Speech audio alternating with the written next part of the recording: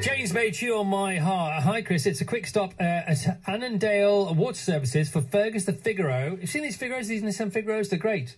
En route to Classic Car and Driving in Bicester, the Bicester Heritage Centre, to meet fellow Figaro Owners Club members in this slightly weird year for car shows. Looks like the weather might be just a wee bit better than Carfest North last year. All right, Ken, all right, we'll never forget. It is etched in our memories and our veins, in our skin. It was a little bit... Still trying to get clean. Edged in my DM boots. Yeah. Was it a little bit wet? I wasn't there. Damp. Was it damp? Damp. A bit of drizzle. A little bit.